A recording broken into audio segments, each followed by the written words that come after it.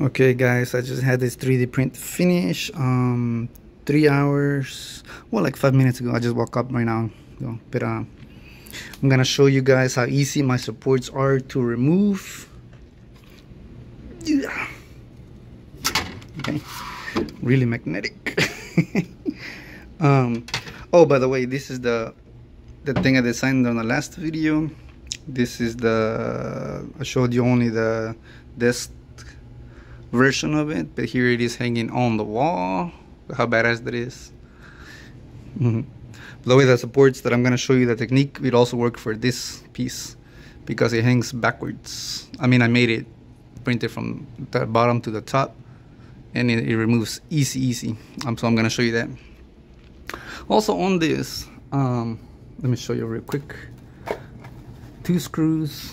Oh, I didn't put it together, just practice plans up there.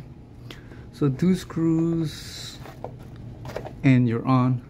I don't understand everybody that designs everything else where it's like another mechanism that you screw onto the wall anyways, and then you put the thing on it. It's like, what? Double engineering. Kind of like this. Every time I see this is my version, but everybody else's version has 2 rods. When yeah, it needs 2 points of contact, but the other point of contact could be the wall.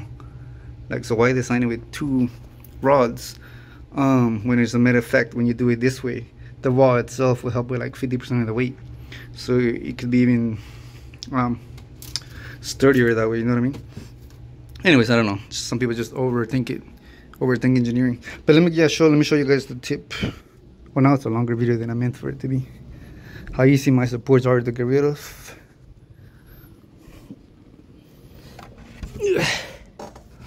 All right,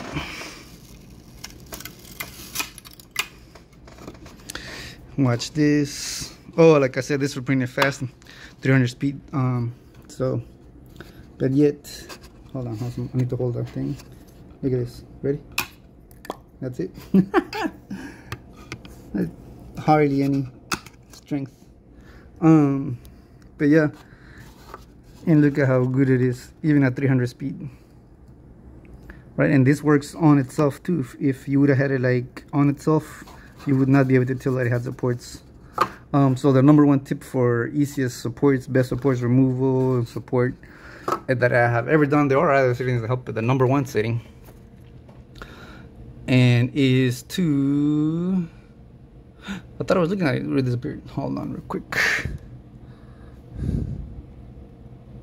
Hold on guys, here it is. This is the #1 tip.